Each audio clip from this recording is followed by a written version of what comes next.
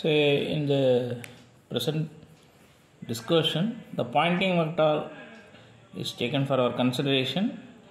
The Poynting vector S is equal to E cross H.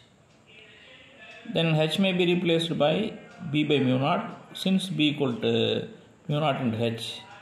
Therefore, S equal to 1 by mu naught into E cross B. The unit of Poynting vector is watt per meter square. Then the term momentum in terms of the Poynting vector is given by the equation P equal to epsilon naught integral E cross B d tau. Then energy of the electromagnetic wave is given by the formula U equal to 1 by 2 integral epsilon naught d square plus 1 by mu naught b square d tau.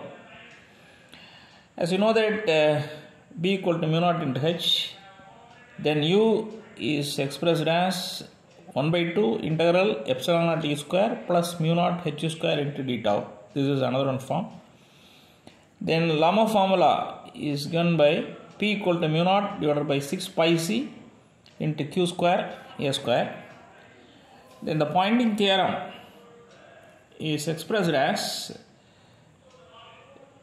integral E cross H ds equal to minus dw by dt, which means that the rate of decrease of energy must be equal to the net rate at which energy is flowing out of the volume.